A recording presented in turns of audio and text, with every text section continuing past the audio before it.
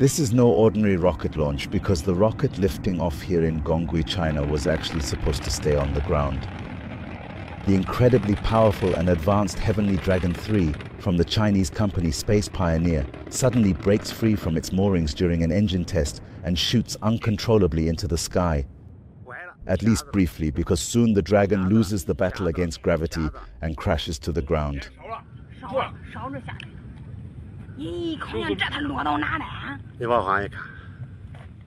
Skeptical onlookers are amazed as eyewitnesses film the disaster with their cell phones.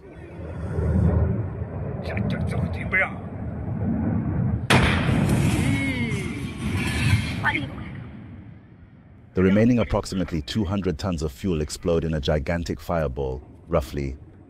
Miraculously and fortunately, no one is severely harmed in the accident, as the rocket completely crashes into a dense and thick forest nearby the test site, instead of the highly populated and bustling city. The manufacturing company is currently now looking for the cause of the accident and thoroughly a new test site.